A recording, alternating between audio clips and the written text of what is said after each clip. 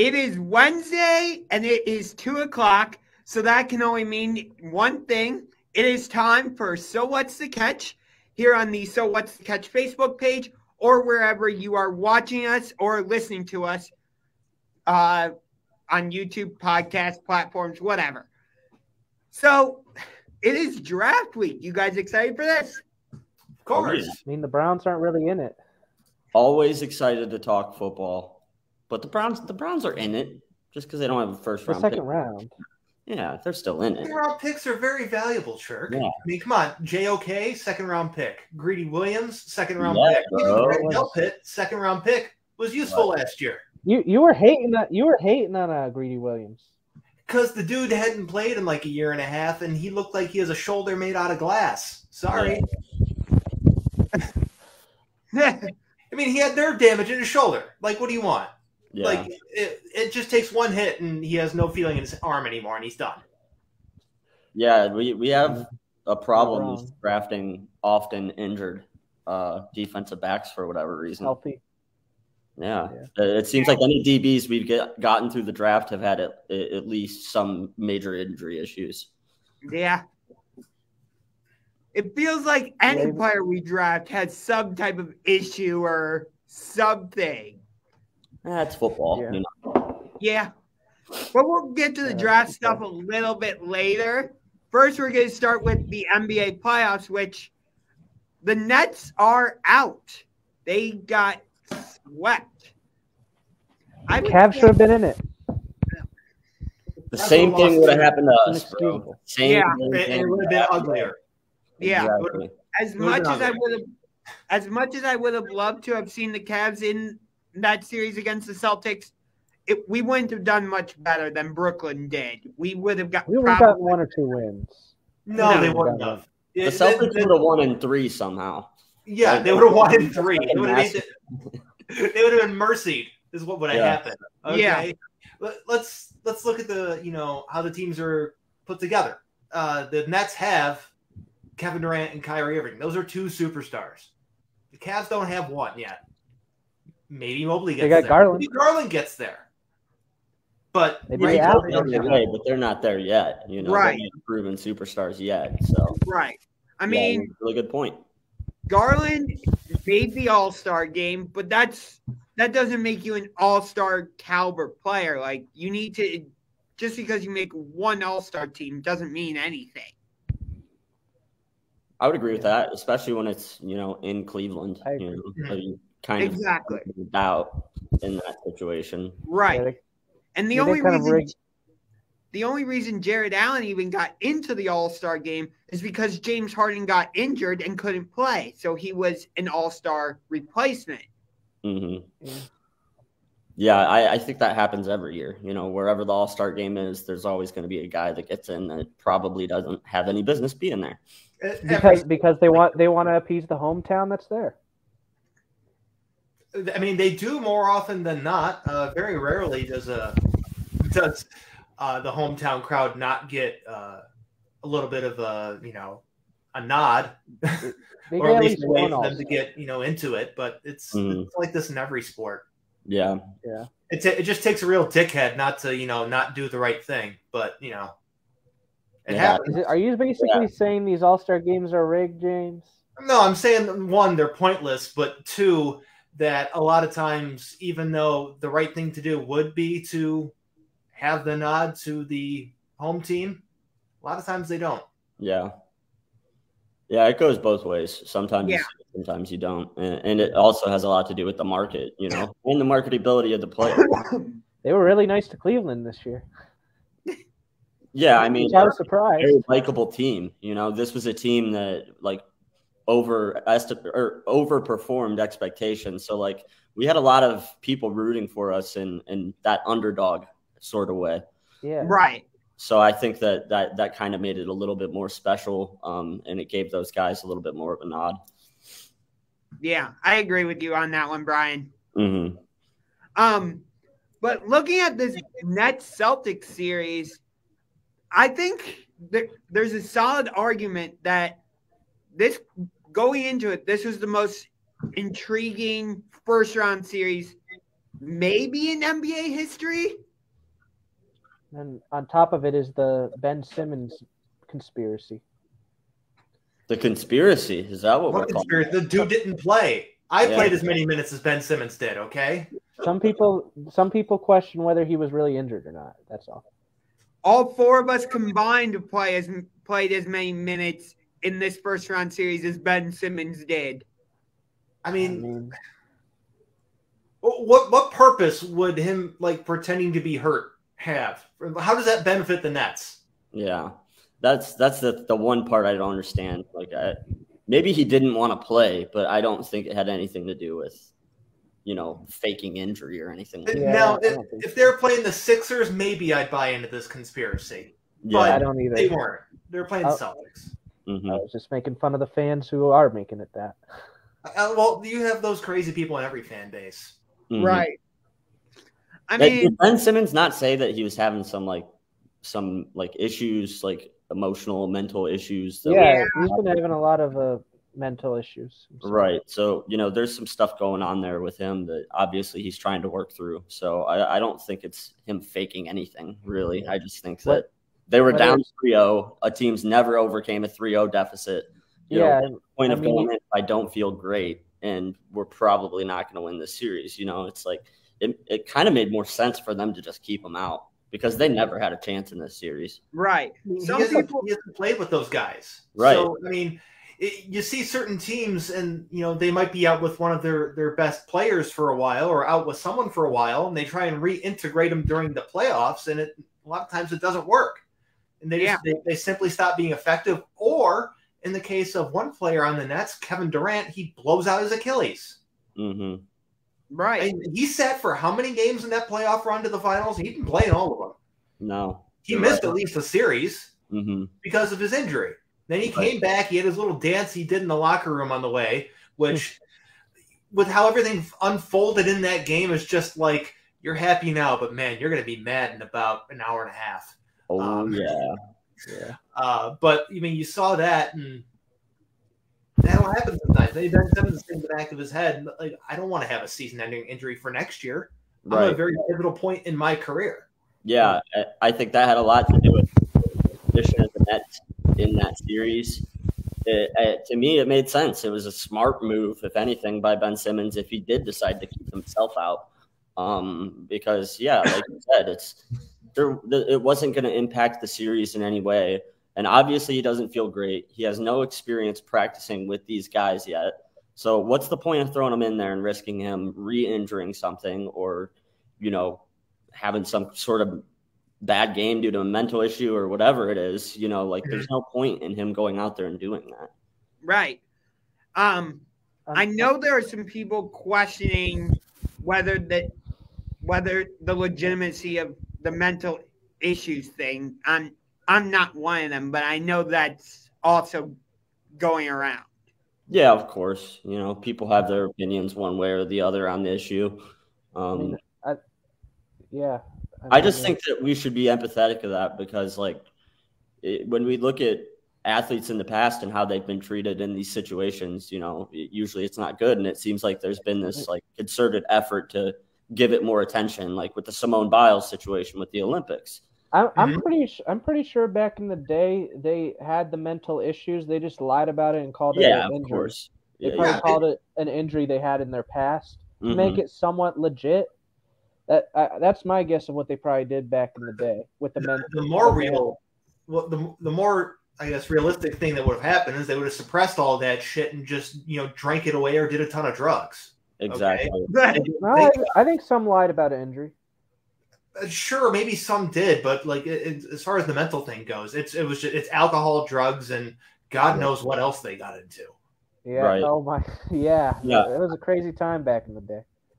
I just think that these two situations should be treated similarly. If you're willing to accept it, with the Simone Biles situation, why wouldn't you be able to accept it from Ben Simmons? And to me, it's because people have preconceived notions about Ben as a person, and they don't. It's a lot of people that have hated on Ben Simmons his whole career. So it's are you really going to take their opinion seriously from the beginning? Right. And I think part of the reason for that, Bryan, is because he seems to have a track record of quote unquote quitting on his team. Like he quit on the 76ers, and some people think he's already quitting on the Nets, even though he hasn't played a minute for them. I'm not at that point yet. Right. But like some people think he even quit on LSU when he came out of the draft, or when he came out of LSU to go to the draft, I should say. People have painted a narrative of him his entire career. Exactly. Yeah. It doesn't make it different, but you're right. That has been the narrative. You mentioned the quitting on LSU thing to go into the draft. Like, if you would have been a second rounder, that is something to even make noteworthy. The dude was the first overall pick. Right. If you're the first overall pick in anything, and your options are stay somewhere else that doesn't really benefit you at all another year, or go be the first overall pick, go be the first overall pick. Don't fuck around. Go get the money. Go get paid. Go make yourself career-wise. He doesn't have first overall pick shooting. Who gives a shit? That doesn't matter. You know, he still knew he was going. He went. It was the right decision. Is the point. You know, in hindsight, like you said, if you would have slipped down, you know, for whatever reason, out of the top 10 or whatever, and then sure, maybe. But yeah, it was the first overall goddamn pick. Like, and you're gonna hold it against him that he went. I mean, what happens if he has an injury next season at LSU, or he just has a bad year or a down year, or doesn't progress, you know, or doesn't progress the way that people think he should have, and then he slips out of the first round completely? Like, things happen. So exactly to put that at risk, like it's just a smart decision by Ben. And I think this is another instance of him making a smart decision. And because people have already painted this narrative of him, it's confirmation bias. It's, well, I think Ben Simmons is a quitter. I've been calling him a quitter. So now that he has this issue, that fits my narrative. So he's a quitter. That's exactly what it is. Yeah. Yeah, 100%. Were you expecting this series to go the full 7, though, or did you think it was going to kind of go this way with Boston dominating the series like they did? I thought it was going to go to like probably like maybe 5 or 6. I didn't think so. I honestly thought it would be a 6 or 7 game series. I'll admit that. I thought it would be probably 5 games, but honestly, I thought it would be going the other direction.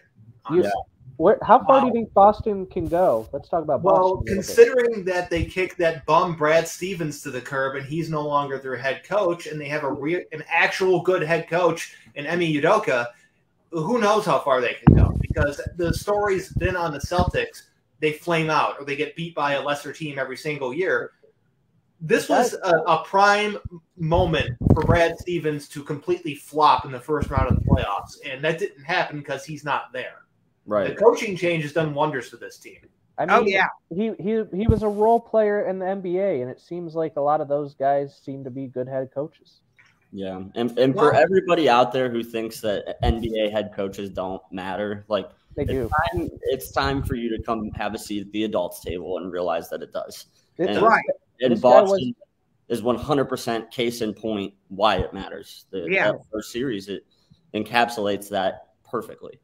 I think to expand on that point, Brian, I think it goes both ways in this series because you had Ime Udoka, who, like, all the Celtics players seem to have bought into the way he's coaching and all that, and you see how they're playing. You have many people picking them to come out of the East now, which I think that we're on a collision course for Golden State against Boston in the NBA Finals, but that's a different discussion for a different day. But then on the other hand, because the Warriors will win that series. I don't want that to happen. So the Warriors won't win that series. The Warriors will win that series. You know why I'm saying that, right? Why? They beat the Cavs. Who cares? But the Warriors will win that series if they play the Celtics. Anyway, on the other end of the spectrum, you have Steve Nash, who was put in this kind of awkward situation where, like, you had Kyrie saying, like, "Oh, we don't need a head coach; we can coach ourselves." And so I think the Nets kind of bent to Kyrie's demands a little bit and said, okay, you don't need a coach. We'll go out and hire somebody who has no head coaching experience. I don't even know if Steve Nash has an ounce of coaching experience, period. I have no idea. I think you're being nice calling him Steve Nash because the internet has taken to calling him Steve Trash. Okay? They have. I mean, as an owner, not as a player. Or not owner. I mean, as a coach. Nobody's questioning his ability as a player, but his coaching ability is definitely up for discussion now. Right. It is. And if you're going to have a team with the, the appeal, the premier spot in the NBA in regards to how highly regarded they are and how much respect they have around the league, I think having a new coach or a guy with little experience is a terrible idea. Oh, yeah. I mean, the only reason it worked in Miami is because Pat Riley is still heavily involved in that team. Okay, I mean, that's the only reason Eric Spoelstra worked. The reason why they have look at all the other guys. I mean, who was the kid that LeBron got fired the year after he was there? In Miami, Luke Walton. Yeah. Luke Walton got kicked to the curb. Mm-hmm. You know, they even won a title with fucking Frank Vogel, and they kicked him to the curb. You know why? Because they're not going to push back on these guys. They're afraid to. Right.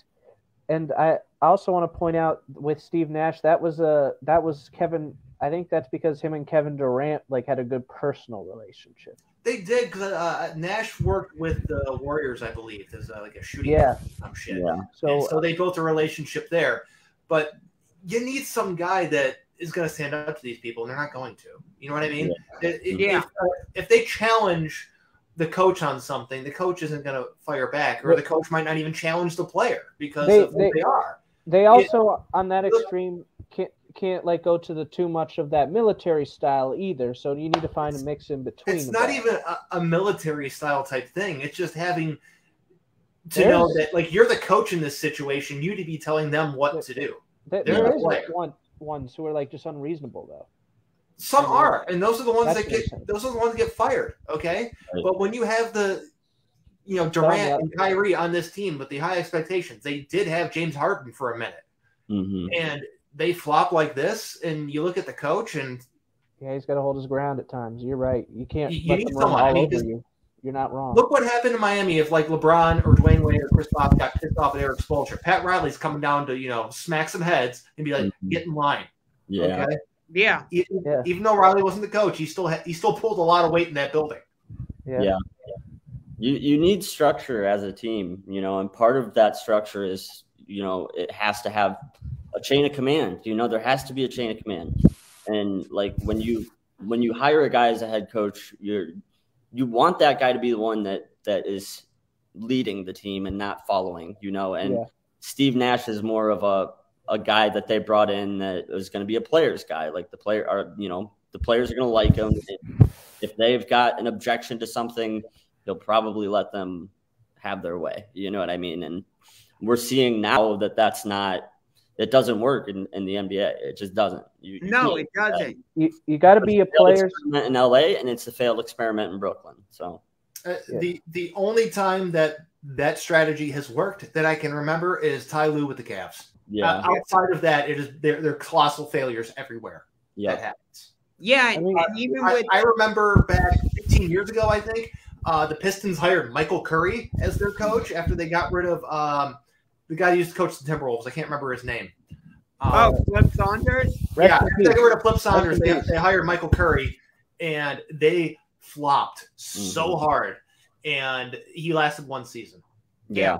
I think you also have to look at this Brooklyn situation, the fact that, Kyrie took the actions that he did, and so at first he was only allowed to play road games, and then eventually he was allowed to play both home and away. But if I remember correctly, the whole team only got to play 21 games together.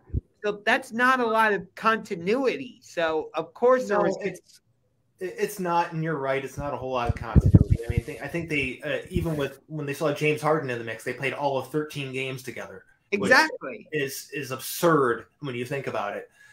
But the whole playing road games and playing home, that's such a it's not an issue anymore. Okay? I'm not saying it is. He had the ability to play other places. He had the ability to practice elsewhere if he chose so. Like, he's already played with Durant before. He's already played with some of the other guys on the team through various other things, whether it be pickup games or Olympic team or whatever.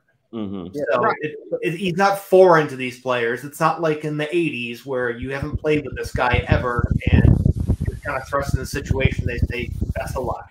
Right. Yeah, some of these guys grow up together in AAU. Yeah, a ton of them do. Yeah, a lot of they didn't go that far. So. Yeah, I get. No, James, I totally understand what you're saying, and I don't disagree. So, I'm just saying no. But anyway, looking at some of the other series, Miami defeated Atlanta in 5. Not surprising. Yeah. Miami shut down Trae Young in this series. That, for them to even win game 5, last night without Jimmy Butler and without Kyle Lowry. So Miami was without their starting backcourt. For the Heat to win that game, that shows me something. Yeah, I just think that the Hawks just aren't that good, in my opinion. That was a lucky year last season. Mm-hmm. Do you think Trae Young is overrated? No. I don't think Trae Young's overrated, but I think the Hawks team as a whole is overrated. Yeah. Look back comparatively to the early LeBron Cavs, where they were winning a ton of games, and it was because of LeBron and like the half leg that Big Z still had. Okay, that was it. We had a moment with Drew Gooden. Daniel Marshall was a thing. Sasha Pavlovich. I mean, look at all these clowns that he played with. And Daniel Gibson. The reason they're winning, it's not because of the other guys. It's because LeBron was the best player on the team and on the court. Trae Young is the best player on his team by far, and at times the best player on the court. Was Larry Hughes injured when he was on the Cavs? Larry Hughes, probably. I mean, he was largely useless, but I mean, he was good before then. So do you think LeBron stunted his growth? Maybe. No, Larry Hughes stunk. I mean, it's the same crap argument. He had 20 points per game before he entered the Cavs, so that's why I asked that. LeBron has never made a player anything other than better. He's either had a non-impact on a player or he Kyle Kuzma. What? Who cares? Who gives a shit about Kyle Kuzma? I was just saying him because that was a player that his growth was stunted because of LeBron. I mean, I don't think Kyle Kuzma's that good. I'm sorry. Oh, yeah, LeBron didn't do anything to Kyle Kuzma. No, that's a crazy notion. Yeah, but you're acting like he's taking like a lead pipe to his shin and being like, "You're not an anti-arrogant situation." Brandon Ingram. Okay, you didn't steal his talent. Sure, you're listing off guys that are like nice secondary and tertiary pieces. You're not naming off stars here, okay? Right. The impact and the effectiveness that those players will have are more dependent on who they're playing with, not in regards to their own ability, okay? Like, look at that entire Lakers young core that NBA Twitter did nothing but masturbate to for 3 years. And you're going to just look and see where they are now. And it's just like, yeah, they're good secondary, third, fourth players. They're nothing special. I remember that. Okay. I remember when they had Lonzo Ball and they were like, man, they were hyping up. Where are they now? Julius Randle. That single one is on that team still, number one. Number two, they're all elsewhere being like, yeah, that guy plays for that team now. Yeah. Yeah. But I'm not wrong, right? I mean, Churk, I'll back you up a little bit on Brandon Ingram, actually. What about when they had Robert Sacre? Churk, I'm trying to help the other guy. Churk, I'm trying to help you here, dude. All right. So, I'll back you up a little bit on Brandon Ingram because Thank you. Because I'm not fully defending you, but I'm just saying when he did get to New Orleans, he's turned into a nice player. Made the All-Star team this year. James. Once they got CJ to pair with him, he's developed into a nice, solid player. The Pelicans are pushing the Phoenix Suns right to their absolute limit. I don't think New Orleans is ultimately going to win the series against Phoenix. But all I'm saying is Ingram has just you wait. Has just you wait, Churk. That's all. Thank you, Josh. I just want to hear one way that LeBron made him worse. You know what I mean? Like Kevin Love. There is one, and here's why. Because I have the numbers in front of me. Okay. He took a nice little leap from 16 points to 18 points a game in his only season with LeBron as his teammate. He shot a still career high 49.7% from the field. He made, let's see, LeBron was injured during this time. 2.1% of his 2-point attempts. LeBron was injured during this time. He got injured. He had an effective field goal percentage of 51.8. Minus to his career up to that point. He got injured that season. I remember LeBron got injured that season. So Brandon Ingram, he only played 52 games. Wait, James, I never said I agreed with Churk about LeBron making. Here's what I'm saying is that he shot more this year, his first season with LeBron, and he was more productive compared to the season prior. All right. Speaking of Brandon Ingram, let's talk about that Pelicans. Okay, Pelicans Suns. This is, for me, this has been the most surprising series. I thought Phoenix was just going to walk over the New Orleans Pelicans. I thought, okay, New Orleans has some nice players, but Phoenix is just on a different level. I thought Phoenix was going to win every game by 20 plus. We also thought Devin Booker was healthy. Yeah, Devin Booker got hurt. That's this whole series is all contingent on that one injury. Like to think that this series would look this way if he was still healthy, I think would be dishonest. Like I think that they probably sweep easy. So I agree with you. It's an indictment on the Suns playing poorly. It's just that they're missing their best player right now. So what do you expect? You know, when you're missing the guy that makes the whole thing go. You know. The talent gap between the teams is significantly smaller without Devin Booker there. Right. Agreed. And so that's the only reason why this is even a competitive series. Yeah. It's like nobody in their right mind would be like, I'm going to pick the Pelicans to beat the Suns because it's dumb. Yeah. Even with Zion Williamson in their lineup, nobody would pick the Pelicans to beat the Suns. No. Yeah. Zion is so frustrating because you see like the Pelicans keep holding him out and yet he keeps posting these videos on his social media platforms of him doing like windmill dunks and stuff like that. It's like, okay, you're healthy enough to do that, but you can't suit up. Like he doesn't want to play. From my understanding, this is a Pelicans decision, not a Zion decision. And I think Zion doesn't want to play for them. I mean, would you want to play for the Pelicans? I mean, it would be grateful to know after Anthony Davis left, I'm the next guy there. Yeah, because before Anthony Davis left, Chris Paul left. Okay, let's not forget about that. When they were the Hornets, but it was still the same franchise. Yeah, it's still the same franchise all the way around. So he left. Then they draft Anthony Davis, and he's great. Then he leaves, and now they draft Zion Williamson. He's like, well, I'm next, so just gotta wait. I think he just wants to get traded. I don't even think he wants to wait for his next extension. I mean, the dude's got to start playing first. I mean, second, look at play more, eat less. Play more, eat less. I think he really is. The dude is so overweight. I think he's trying to eat his way out of the team. Well, the difference between, Zion doing it and James Harden is, James Harden showed that he's one of the best players in the league. Zion has showed impressive stretches at times. Mm-hmm. But nowhere near him having a bad weekend and gaining 20 pounds because he ate nothing but, donuts and drank beer. That's not going to get him out of town. It's possible, though, that some of these players just gain weight because of stress in those organizations, not even eating bad. Yeah, not Zion. A lot of people to gain weight, sure, but I don't think that's probably more of a exception than a rule, though. You know what I mean? Yeah. Yeah. Well, if you look at the one thing, what's the one thing that everyone said about Zion that he needs to get under control when he got drafted? It was weight. Mm-hmm. he's gotten progressively heavier. Yeah.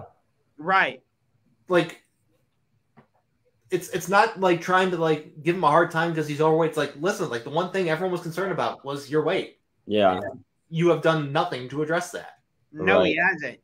And so you get a guy like LeBron too, who used to be a bigger guy, who knew if he wanted to extend his career and remain healthy, like he needed to get thinner. You know, he probably was like a good 280 at his like heyday. LeBron? Yeah. Oh, for sure. He's huge. Like I think he was a good 280. Like I don't know about 280, yeah, but he was up there. He was a big dude. Right. Maybe 275. Sure. What are we at, a carnival? Are we we're gonna get a prize if we get within 5 pounds? No. Yeah, I was gonna say. Let's move on from this. Okay. All right. Did you guys watch any of that? Timberwolves Grizzlies game 5 last night? I did. No. Was there another protester? No. That's all I care about. Yeah. It was a fantastic. Minnesota once again blew another double-digit lead. And Memphis won in the final seconds. Does the Timberwolves have any suck? They don't have any business in this playoffs.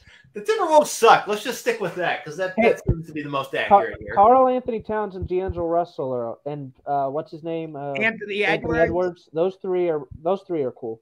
Yeah, Edwards might be something. I have no idea. Those three are cool. Karl Anthony Towns ain't that guy. D'Angelo Russell, he's fine, but he's a bench guy. No, right. He's not. I think he's a good starter. He's not a good starter. He's of the same, I guess, caliber. He's the same. He's the same traits as like Colin Sexton and Jordan Clarkson. I knew that same group of guys, and that's a fine guy off the bench. That's not a starter. Right.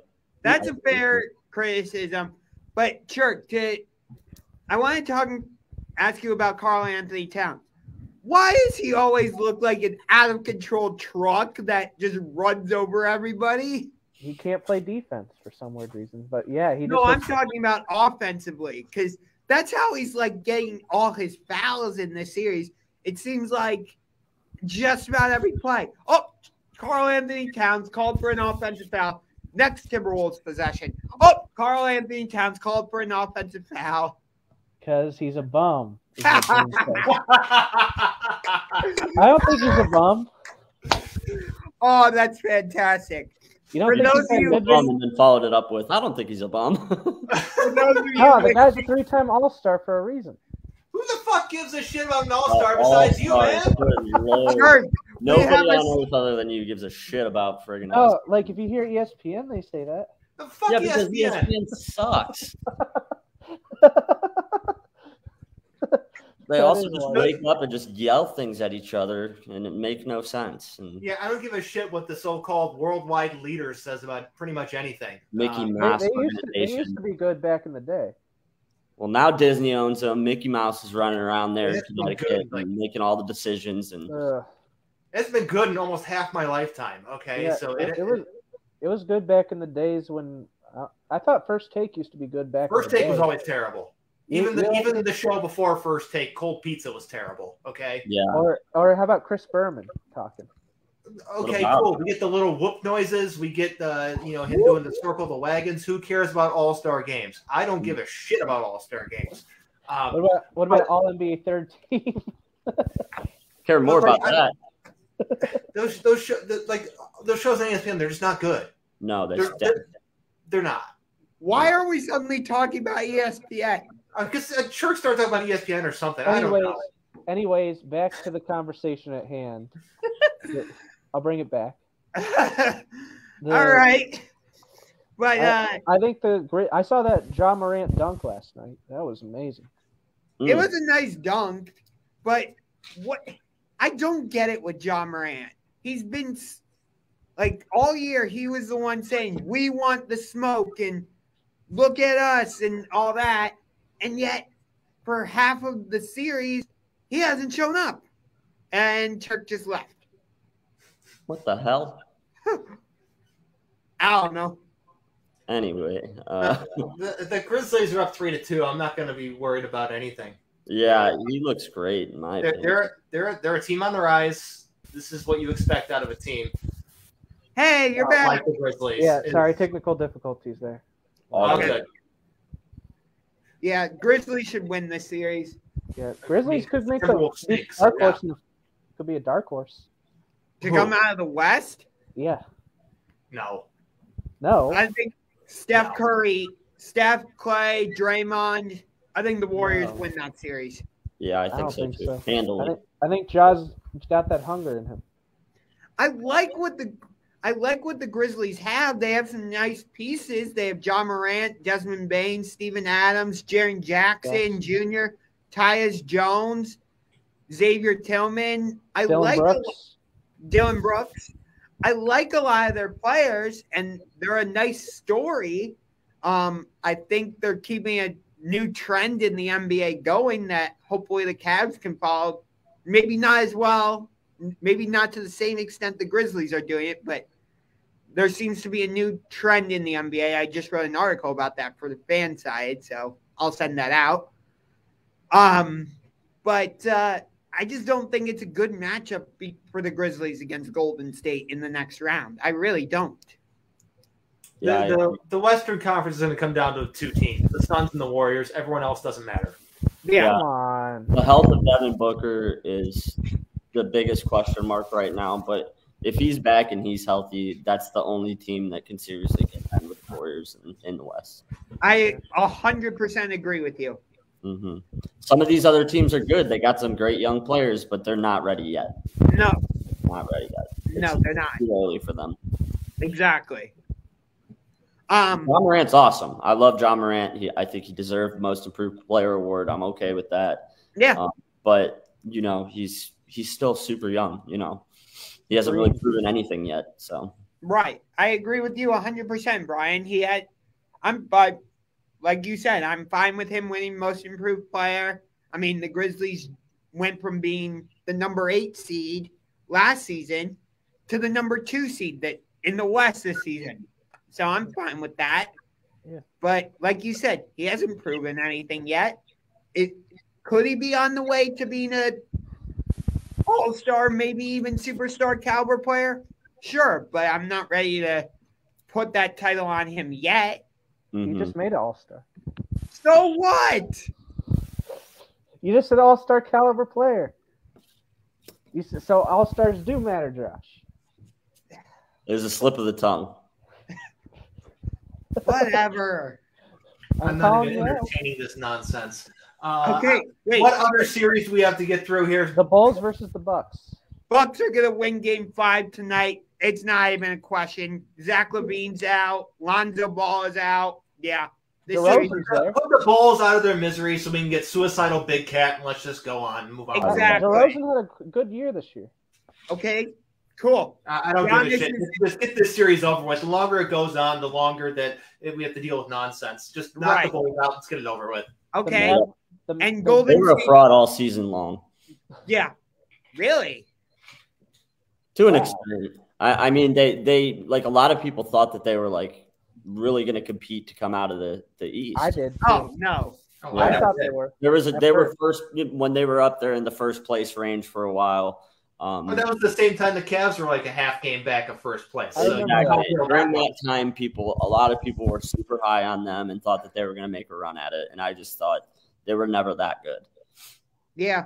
I'm not saying they're not a good team. I'm just saying like the hype that was way too high back then, just like it was on the Cavs. I understand what you're saying, Churk. Wow. I just had a Churk moment. I understand what you're saying, Brian. I apologize, my dude. All good. I mean, you had a Churk moment when you said the All-Star game. You said the All-Star caliber player. You should have never said that out of your mouth. The Warriors are up 3-1. Good segue, James. Good segue. Yeah, the Warriors are going to close it out against Denver tonight. I expect the Warriors to win in a blowout tonight. I mean, don't count out the Joker, though. Who gives a shit? He's done too. And both of these series tonight. Let's move on. Let's see who they play round 2. Jamal Murray could have been closer matchup. Whatever. Huh? How about this Jazz Mavericks series? This one's interesting. Yeah. Dallas. Even if Dallas wins this series, if Devin Booker is healthy, they're not going to beat the Suns. We already established that. But let me ask you this. If Devin Booker remains out, can Dallas, I'm not going to say win the series, but can Dallas make it interesting? Will they have Luka? Yes. Then yeah. Would you give Dallas a chance at winning the series if Phoenix doesn't have Devin Booker? Winning, no. Making it go 6 or 7, sure, but winning, no. Yeah, I think it could go 7 games without Booker for sure, but I'd still like them to win that series. Oh, we forgot one more game. Oh, Philadelphia, Toronto. Yeah. Can Philly just end this over with? Toronto's not good. Like, they're just fucking around with this shit. Like, just move on. Let's get it over with. Knock out the Raptors, and I don't want to see Drake on my television anymore. I hate to say this. I like the Raptors fan though, the super fan. I think the Raptors can pull this off. You know who I'm talking about, James? No, because it doesn't. Here's what's going to happen. Okay, either in Game 6 or Game 7. Here's what's going to happen. Embiid and Harden are going to shoot a combined 45 free throws, and that's going to be the difference in the game. Okay, if it doesn't happen in Game 6 and they only shoot like 7 or 8 between the two of them, guess what's happening in Game 7? It's going to be nothing but foul calls. Dude, okay. If the Raptors are able to come back from a 3-0 series deficit to even force a Game 7, the pressure dial is going to be turned up to at least 100 on James Harden and Doc Rivers. On Doc Rivers, for sure. Oh, yeah. I have more faith in this. This would be I have his more faith in the Sixers than Toronto. What are your guys' thoughts on Doc? Yeah. He's a guy. Yeah. He's a guy. I mean, he did something once 15 years ago. Yeah. Yeah. He won a title in 2008. Yeah, I mean, I with think an overpowered team. a lot of the reason that this is happening is I think has to do with him just failing to close in these situations. Like he's got a reputation of this. I think the Sixers win the series, but I think that a lot of this is just like, I don't know, man. For whatever reason, he's just got this history of like choking in these big moments. And yeah. No, I don't think that the Raptors are going to really make this. Like, I don't think it's going 7. I think that they end it next game. Nah, I don't think Toronto lets the series end. Game 6 up in Toronto. Just because Philly's coached by the NBA's version of Tom Izzo, don't make you think that Toronto Raptors are actually going to make this go 7 games. Hey, I picked the Raptors to win this Izzo, that's from a good the one. beginning. I'm not jumping off that bandwagon. Fuck the Raptors. Let's keep going on. It would be a story, though. Never has a team ever come down from a 3-0 deficit in the NBA playoffs. Right. So it would be a big deal. Yeah. Go Philly. Get Drake off my television. Let's go to the next topic, please. All right. I'm all about Les Drake. Les Drake is always good.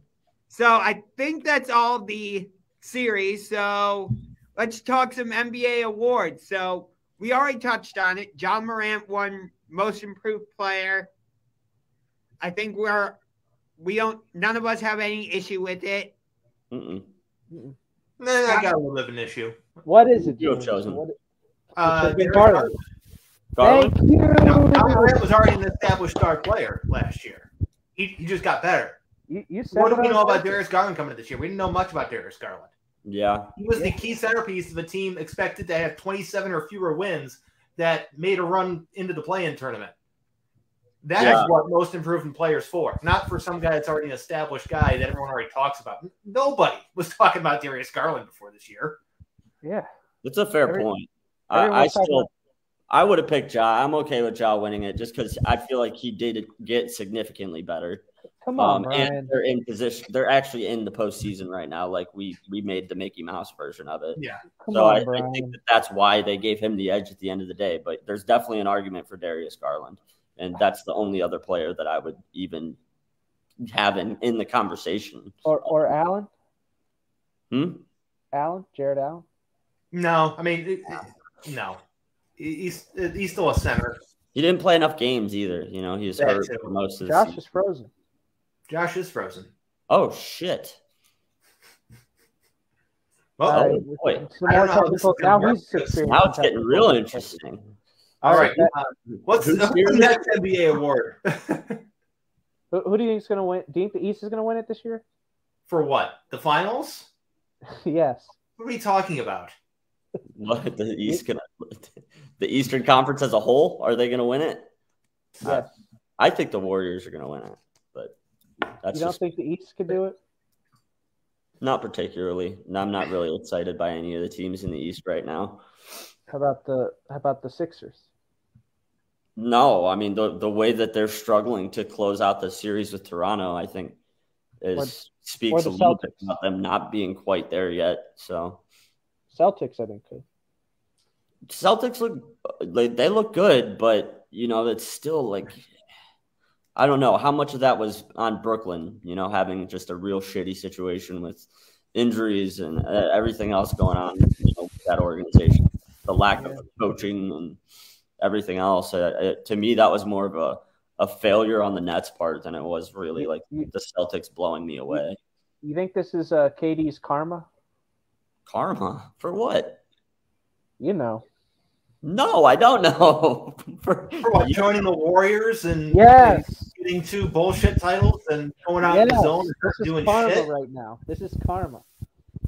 I think what this is telling you, if anything, about Mr. Kevin Durant and additionally Kyrie Irving is that I forgive him, but this is karma. They need a very strong support staff around them. And they may or may not need to be the guy on their own team. Because Steph Curry was the guy in Golden State. LeBron was the guy in Cleveland. 100%. And Kyrie and KD have both been in places where they're supposed to be the guy, and they're not the guy. Yeah. So, didn't work out well when they tried.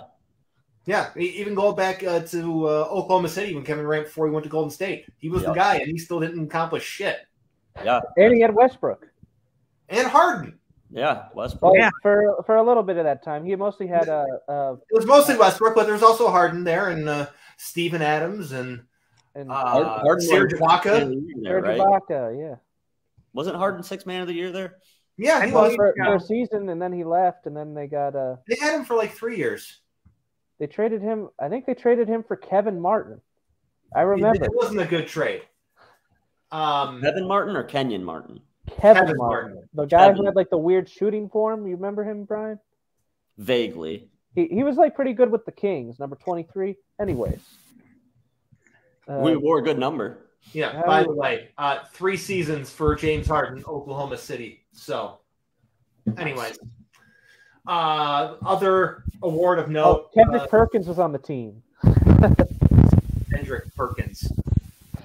Speaking of Kendrick Perkins, does anyone else remember when he just announced that he was coming back to the Cavs in 2018 and posted the picture of him in the New Jersey and there was no team announcement? Does anyone else remember when that happened? No, I don't remember that. Posted a picture of him in like the red jersey, posed like this, and it said, "I'm back." They deleted it like an hour later. Then he was never on the team. Why was he never on the team?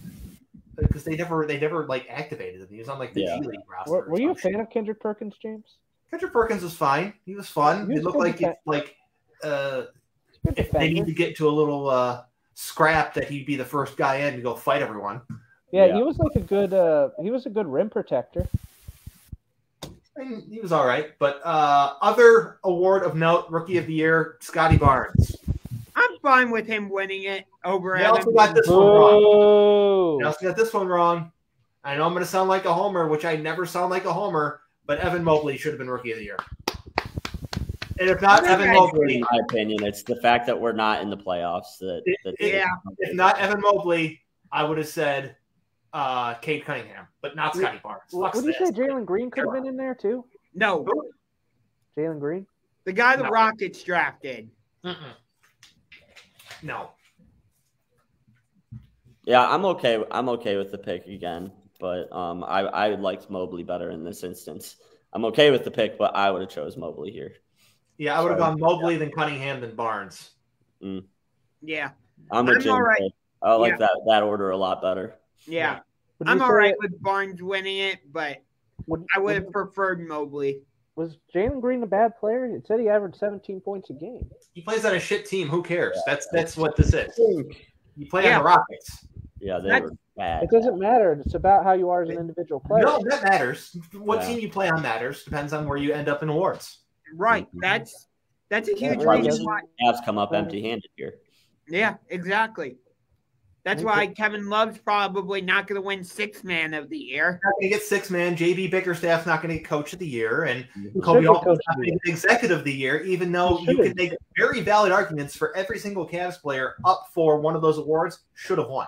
Yeah, JB Bickerstaff wasn't even one of the finalists for Coach of the Year. It was Monty Williams, Eric. That means they got it wrong, is what that means. Yeah. They got it wrong. Could be in the discussion. Like, I'm usually the one shooting all you guys down about this, but like, here's the deal: like, they got it wrong if he's not even in this. Like, there are legitimate reasons and valid arguments for the Cavs to have swept all of these awards.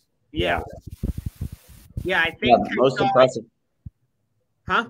I was just going to say it's hands down the most impressive coaching performance of the year is Bickerstaff. That one I say he's been that easy. The fact he's not in the discussion is criminal. Yeah, I think if the finalists were Spoelstra, Monty Williams, and I forget who the third one was. Yeah, they all can kick rocks. Should have been JB's award. It should have been. And so what's next? It was Taylor Jenkins, Eric Spoelstra, Monty Williams. Those are the three.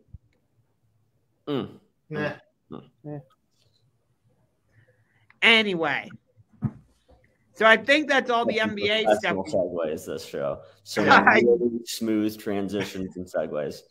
We really are. Our show's so good. Yeah, I know. We are fantastic. Is that sarcasm? We are good. Hey. Debatable. Today's performance is debatable. Good Lord, we have stumbled through every transition. Okay, what do we have? We have baseball now. Yeah. Well, it's one of those transitions. So the Guardians swept the Chicago White Sox, and now they've lost 5 straight. What the heck has happened to this team? It's a young team. They're inconsistent. From time to time, this is going to happen. Yeah. I think the streakiness of this team, the lose a couple, win a few, lose a few, win a few, is really indicative of just being a young roster and a young team that, they're going to be really hot and cold this year. I expect that to be a theme. And I don't think that this is any reason to sound alarmed or anything like that. Sweeping the White Sox was huge. Gave us a little bit of a cushion for the next series. But yeah, I think that Yankees have a good team. We didn't play great. Move on, Yeah, and now we've watched the first 2 games against the Angels. I mean, they're not hitting. That's just basically what it comes down. They're not hitting right now. And ice cold bats. They're a streaky team. They're streaky at the plate for sure. Pitching usually is pretty consistent, but with young bats and going from New York where they got a pitcher that's obviously cheating, then they got to go to Los Angeles, and it's a big time zone. Yeah. Thing. So with young team like this and a team that hasn't been consistent either hitting, it's going to impact them. Yeah. Yeah, that's a really good point, James. The West Coast trip and it being a young team, and I think that definitely had an impact on them. I was really hoping after that Yankees game and the way that it ended that we would come out and sweep this series against the Angels, but that's just being too optimistic. It's a young team, and like James said, pitching is consistent. We can, we probably can rely on that throughout the year, but the bats are going to be very hot and cold, and that's just because they're a young team. A lot of guys that need to get experience, and unfortunately, the only way to do that is just time. Yeah. What did you guys think of all the shenanigans that happened in the one game against the Yankees where they get the walk-off and everything happened in the outfield? Well, that's just some bullshit behavior from the fans in the Bronx. If you really want a longer version of this discussion, I definitely recommend listening to the latest episode of Guarding the Corner, because we talked about it for about a good 20 minutes or so. Yeah, we went at length about this particular incident. Yeah, so check that out. All the usual places: Apple Podcasts, Spotify, SoundCloud, Stitcher, Google, Podchaser, TuneIn, thisisbelieveone.com. Check those out. You will find a link to that podcast through the This Is Believe One website in the description of this video afterwards. Perfect. Yankees fans being one of the shittiest fan bases in the country, which is no surprise. And yeah, I mean, they were going after a guy who, was injured, and that's shitty to begin with. Miles Straw stuck up for his guy, and the walk-off just happened to happen in the area that the incident had occurred, and it was just the perfect recipe for disaster. And it was ugly. It was really ugly. It was a bad look for the Yankees.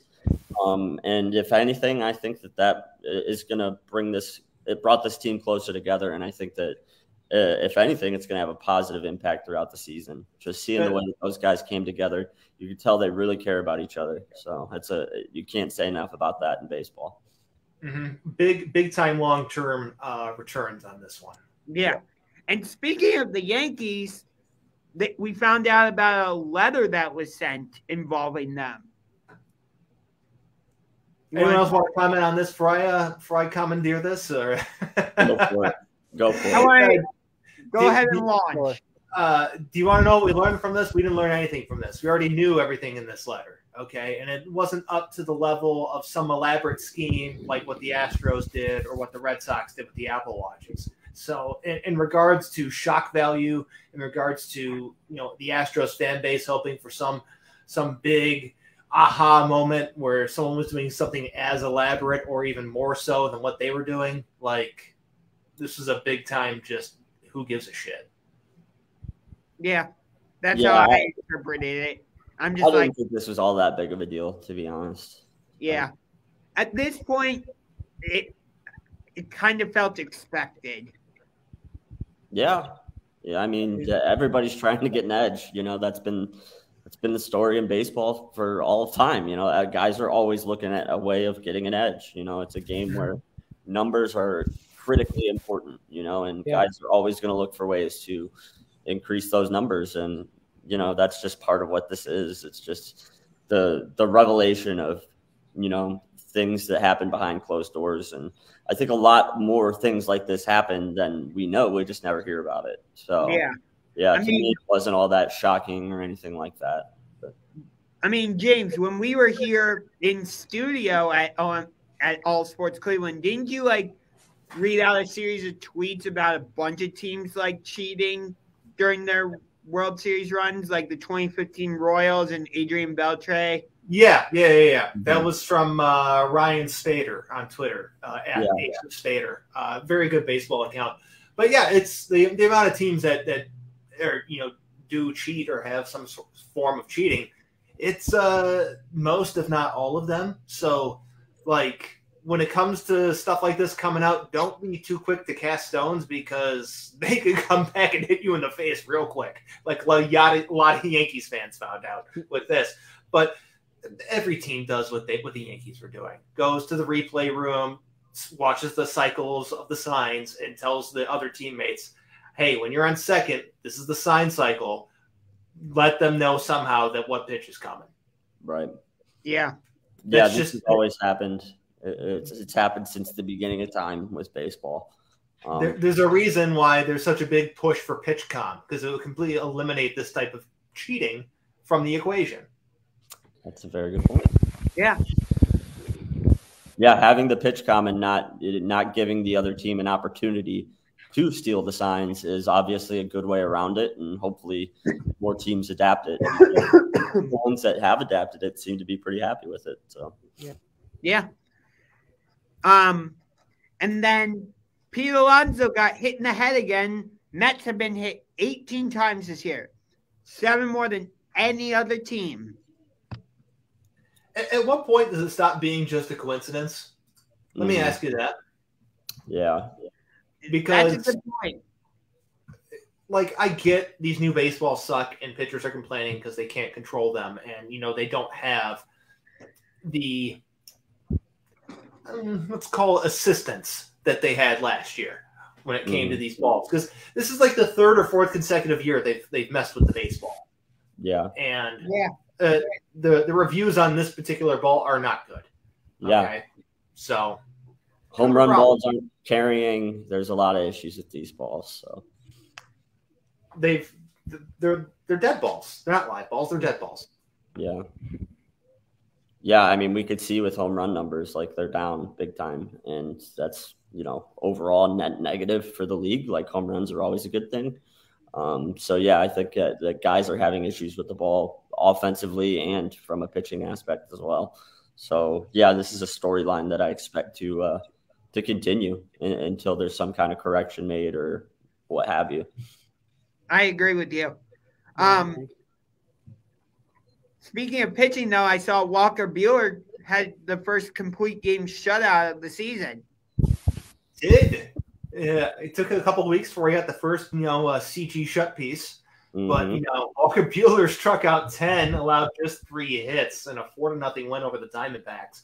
If there's any team to get a complete game shutout against, it is the Arizona Diamondbacks. Yes. Or the Pittsburgh Pirates, actually. Say that again? Or the Pittsburgh Pirates. Maybe. I mean, they're getting some hits out of some guys. Daniel Vogelbach is actually being somewhat productive. Mm-hmm. So that's kind of surprising. But, they are without Bryan Reynolds right now, so maybe it's the right time to go, throw a no-no against them or something. I was looking into possibly going to a Pirates game tomorrow against Milwaukee, but we ended up not doing that, so I'm just going to go to the Penguins game on Friday against Columbus. Yeah, not many people have been going to the Pirates games, that's for certain. If you were there, you would be one of the choice few. And that's really too bad because it's a really great place to see a ball game. Like, to anybody that hasn't been to PNC, it's amazing. And is there a Cleveland rivalry there? No, there's not. Currently, the Pirates are averaging 13,000 a game, which is an increase over 3,000 a game from last year. But that number is sure to go down as they continue to play games. But they rank in dead last in the National League of attendance. Yeah, and a lot of those attendance numbers are even questionable. The ones that are even they've been juicing the numbers. Is what they've been doing. Something I did find out though is that they count all the suites and club seats as sold, even though you don't go through there and go to the game. If it's vacant, it counts as sold, so it counts as positive in regards to their numbers, which is why you saw some ridiculous 10,000 count for the Reds game the other day, and it looked like there was maybe 2,000 people there. Yeah. Or so you think even the attendance count at the Oakland A's game where there was 3,000 fans, there was probably less than that. There was. Yeah, for sure. Yeah. And that happens a lot. They count every single soul that walks through those doors, every vendor, every coach, player, any, staff member, they all get counted into those numbers. And that's kind of how they juice them up and inflate them a little bit. So, yeah, they weren't in the crowd. There wasn't that many in the stands. I know that much. Yeah. And then I saw some stupid tweet from the A's president or GM taking a picture of the Giants game, and they had decent attendance, especially for a weekday, trying to call out the Giants for no one showing up there, why no one's giving a shit. It's don't be doing this. Don't be just trying to take shots at other teams because no one's coming to your games. Right. But, yeah. After the Angels, the Guardians get to play at the Ring Central Coliseum in Oakland. I got it. A series against the A's is exactly what this team needs right now, honestly. Just play a shit team, get back on the right track, come back home, play the Padres for 2, and get back to work. Yeah. That's what they need to do. But NFL draft time. Let's talk about draft. Yeah. So, who do you think's going first overall? Not Aiden Hutchinson. No. I would say Travon Walker. I'm going with what's his name? Kayvon Thibodeau is who I'm going with. Ooh. I'm actually going with the offensive lineman, Evan Neal. Evan Neal, okay. I'm going Travon Walker. Jacksonville wants to draft Trevor Lawrence #1 overall last year. They want to keep him standing upright so he can maybe develop into a solid NFL quarterback and put the Jaguars back on the map. Why not draft an offensive lineman to help protect him? So I'll give you a potential reason why. Because the Jaguars and Cam Robinson have agreed to a 3-year, $54 million deal. Ooh. So that might be why they're not drafting a left tackle at #1 overall, and they might be going the opposite side of the ball, defensive end. Okay. So, Bryan, who do you think's going first? I said Kayvon Thibodeau. Churk, you said Trayvon Walker. Said Evan Neal. God, it could be any of those guys. I don't dislike any of those picks, but I think it's going to be a defensive end. I'm going to go Trayvon Walker. Okay, I did find it interesting. None of us chose Aiden Hutchinson as going #1 overall. Yeah, the arm length issue with GM. That's why I stayed away from it because I think he really cares a lot about that. He does. And because of that, I think that they're going to avoid Aiden Hutchinson. So that's why I didn't go with him at #1. Do you think he ends up going #2 to the Detroit Lions then? If Michigan Lions fan, that dynamic that exists, which is very real and prominent in southeastern Michigan, wants to be happy, they would love this pick. If they want their team to be good, they might not love this pick so much. I think Aiden Hutchinson can be a productive player in the league, but I don't think he's ever going to be a star player. Really? So I don't think he's going to be a star. I think he could be a productive player who plays like 5 to 10 years, but after his rookie year, he bounces around a couple of years, maybe finds a spot, he stays for a couple of years. Has like 2 or 3 Pro Bowls. I can't disagree more. Has 2 or 3 Pro Bowls. I think he's a slam dunk star. He's one of the rare defensive ends that comes out with both production and the numbers. Like his pro day, his numbers were incredible, and he also had the production to back it up, and he also had the success to back it up, and finally beating Ohio State and winning a Big Ten. I will say all 3 of those things, and that's like rare for. Here's the concern I have with Hutchinson. Part of it is the arm thing. Okay, I will admit part of it is the arm thing. However, it's the arm thing combined with he is a very stiff player. He doesn't have a lot of bend, and he doesn't have a lot of reach. So if you're a stiff player and you don't have enough reach to create separation between you and the blocker, it's going to be a little bit more difficult at the NFL level to be a consistently productive defensive end player. Yeah, I disagree. I think he had a great 3-cone time, and I think that just goes. It's not about that. It's not about the time. It's about how he actually plays. It's not about the time though. He plays stiff. I don't know. I watched him play all year long. He's the most slam dunk first-round Michigan prospect that I have seen since Jake Long. So he's that good, in my opinion. I just disagree with you on this one. It's the rare instance where I disagree with you. I think he's going to be really good, and he's also got durability, and that's something that a lot of other guys have had issues with too. Defensive ends coming out of the draft, so I think he's got it all. I think he's going to be really good. But I think it's a slam dunk at #2. There's no way that the Lions don't take him if he's there at #2. While I do agree with everything you just said, Bryan, I think it does hinge on one thing, and that's the defensive system that he ends up in. I think, like you said, I think he is a very productive player who can get to that star level. But I think like I just said, I think it depends on which defensive scheme he ends up in. If he ends up in the wrong defensive scheme or system, whatever word you want to use, he's not going to get to that level that you're projecting him to be at. Yeah, that's fair. I mean, it always has an impact, but as an end, it's not as important as like if he was a tackle. Sure. He's a pass rusher. They're going to use him as a pass rusher. So in that way, like it's not as important, like I said, if he was a tackle. But yeah, I agree. I mean, it's going to be important, the coaching staff that he lands with. Exactly. The players alongside of him. He benefited from having Ojabo on the other side of him.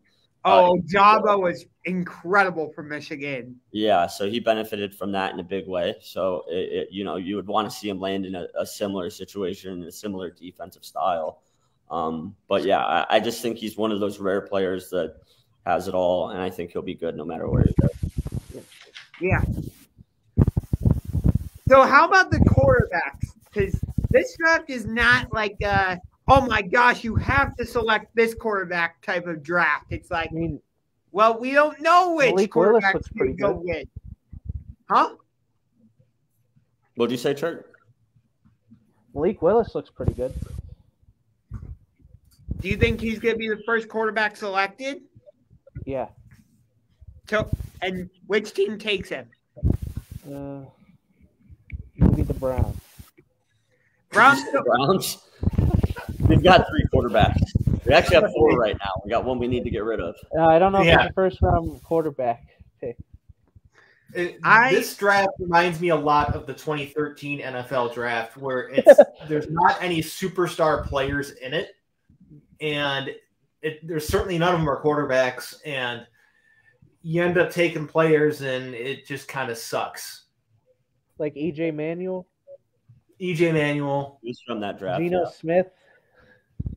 I mean, that draft wasn't good. Yeah, it wasn't good. That's what this draft reminds me a lot of. You can probably get a lot of like productive type players out of this, but they're going to be like in that second, third tier player group. There's very few guys, if any, that are picked to be superstar franchise talent players in this draft. Yeah, I agree with that for the most part. Yeah, I agree with that. Yeah. But who do you guys think is going to be the first quarterback taken and what team? I agree that it'll be Malik Willis. I honestly don't know what team. I'd have to pull up the order now. So I'll circle back to me. But I agree with Churk. I think Malik Willis gets taken first. So the team I'm looking at is the number 6 team, Carolina. They're clearly not sold on Sam Darnold. Matt Rule knows he's on his last legs as the Panthers head coach, so he wants a quarterback. I wouldn't be surprised if they take Kenny Pickett at number 6, honestly. Really? Ooh. That's spicy. Yeah, I would not be surprised. Yeah, I think that's spicy. I don't like Pickett. I avoid him like the plague. I think that the hand size issue is a bigger issue than people want to give credit to, and also because it's been highlighted by turnovers. You know, he's had an issue with fumbling. So if you've got both those, if you've got the small hands and you also are prone to fumbling, that's not good. So for that reason, I don't think that anybody would risk going top 10 for him. I really don't. I'm not saying it's the right decision. I'm just saying I think that's what the Panthers will do anyway. Right. Yeah, I get what you're saying there. Yeah. It's not like you're saying that's the right pick. Correct. Yeah. I think a lot of people are putting Malik Willis at number 20 to the Steelers. I think if Pittsburgh wants Malik Willis, they're going to have to trade up. I don't think they're going to have to trade up. No one's really, trying to get out of each other's way and get ahead of someone for a quarterback in this draft. Yeah. I really do think Malik Willis could be the first guy off at 20 for the Steelers. Like, you usually in draft process, you see quarterbacks get pushed all the way to the top of the draft. We're seeing the complete opposite. We're seeing the complete opposite in this draft. They're pushing them down. Okay. And teams have shown that they're not valuing these quarterbacks at all.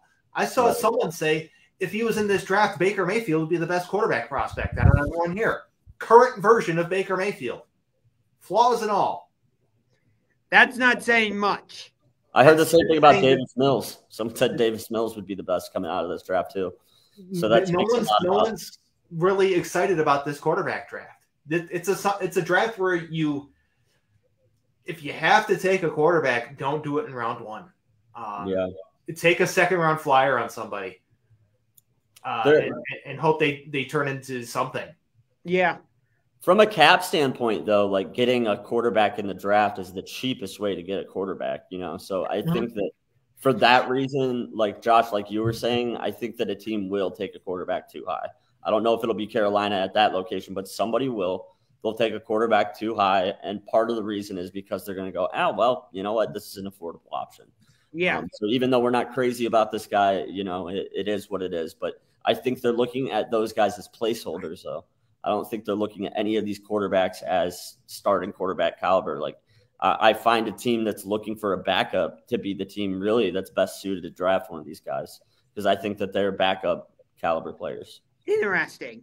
So I'm looking at the top half of this draft. Most of these teams have a quarterback, or at least are in some sort of weird have to make a decision after this season, so they have to play the guy type situation.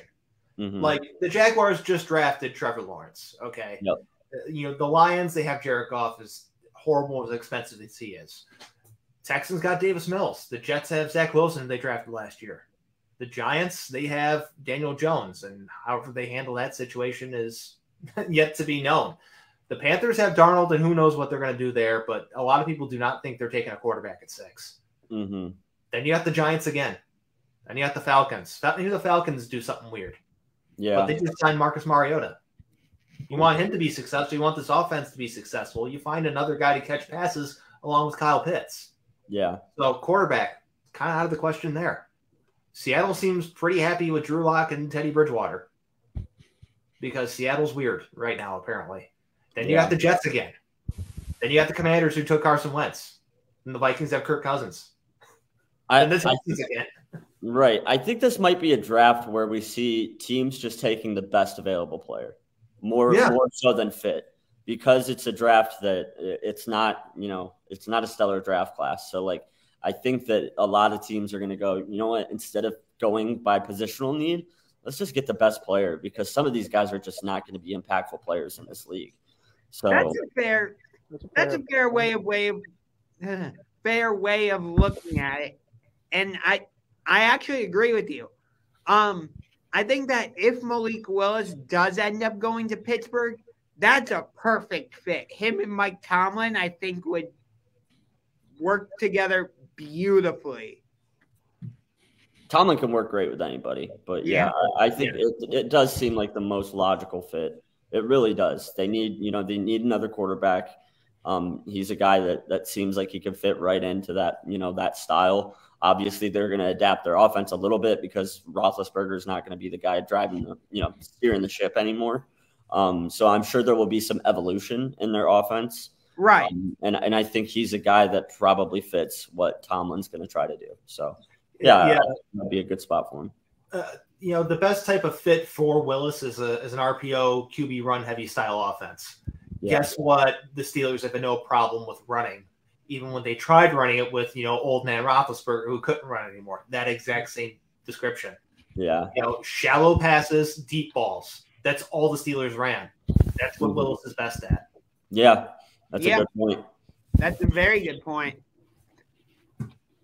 I just really don't like Pickett. I'm glad that nobody said Pickett to Pitt because of the Pitt, him being a Pitt quarterback. Yeah.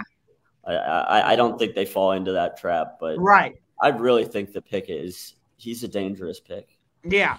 I'm looking at what you said on the shoot sheet right now. Player most likely to be overdrafted, James, and I think it's Kenny Pickett to the Carolina Panthers at number 6 because again.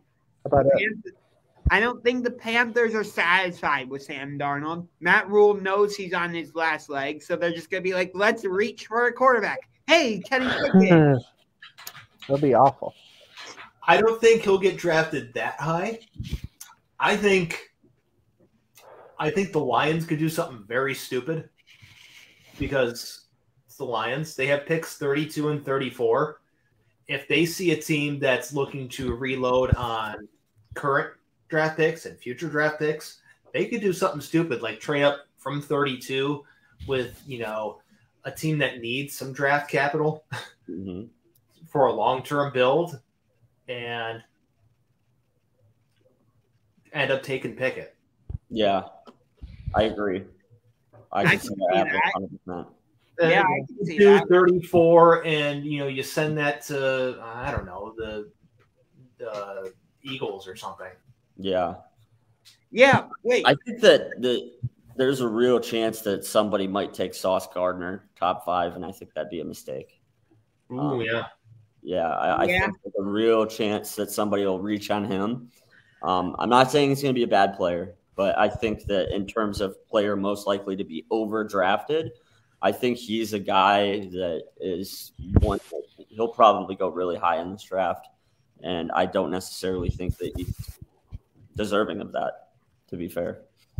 So what you're saying is the Texans are going to draft Sauce Gardner to drop into their cover 2 defense. This is my Kyle Pitts pick this year. I honestly think that number 3, the Houston Texans, are going to take Sauce Gardner. Gotta love that Lovie Smith Tampa 2 that he's still trotting out 15 years if it stopped being able to be ran in the league. Yep. Yeah. But I'm crazy about this. I'm crazy about this pick. If you want to put money on any of these picks in the first round, Sauce Gardner at number 3 has some great value. I really think there's a real possibility that happens. Texas, Lovie Smith running the Tampa 2. Yep, you got it.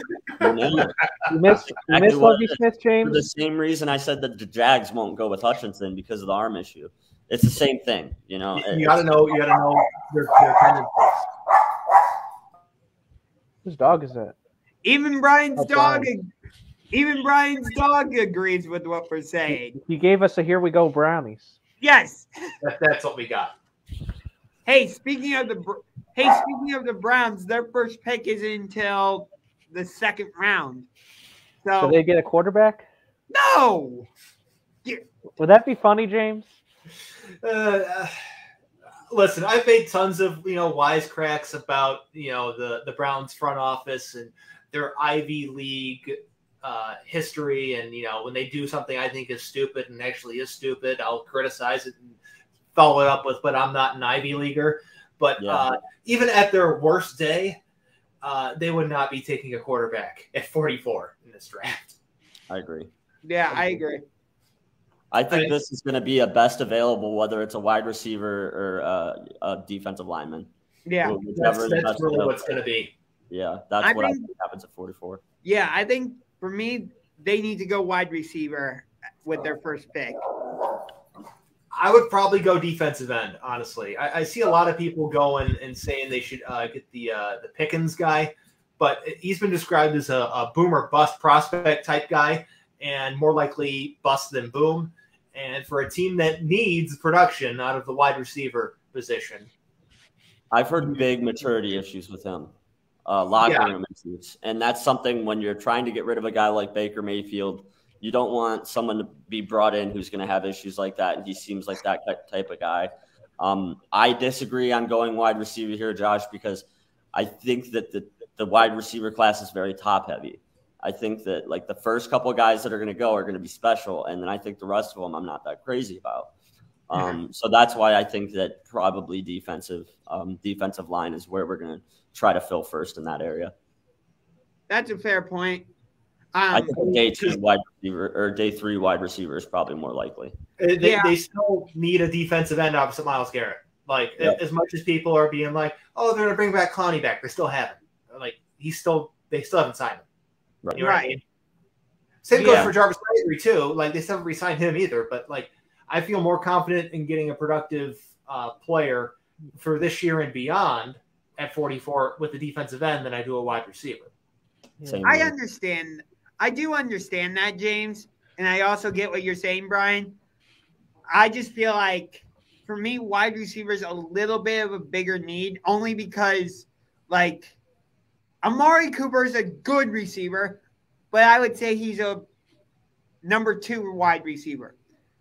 None of us think Donovan Peoples-Jones is a number 1 wide receiver. He's probably, if not a number 2 wide receiver, probably number 3. And I don't think any of us are, 4. And I don't think any of us are sold on Anthony Schwartz. So I just feel like wide receiver is a pretty big need for us. But I do agree that this wide receiver draft class is top heavy. So you look at it from team need. You need to look at it from what picks the Browns have. You need to look at it for depth of position group in the draft class. I feel like what Brian said, that's top heavy, but the wide receiver group, it drops off. I feel that you're going to get a more quality player, more impact player, something closer to resembling a blue chip player at defensive line at 44 versus wide receiver. Okay, they're still going to draft a wide receiver at some point, right? But I wouldn't back myself into the corner there because they still have picks 78 and 79 in day 2, so they have 2 other picks besides 44 in day 2. Okay. Do you think there's a possibility the Browns could move up in the draft from 40? If there's someone that's available that has no business being available, like JOK was last year, sure. Yeah. Use the 78 or 99 pick, move up from 44 to like 39 or something.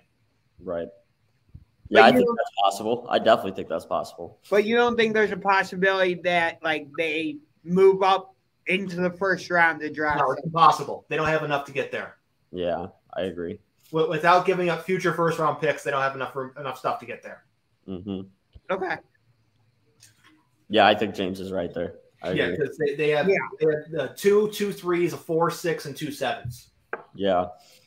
Oh, and just to contrast something real quick, I was one of the people that said that DPJ was going to be the most likely to be overdrafted in that draft. I think he was way overdrafted. And he was drafted in the 6th round. Yeah.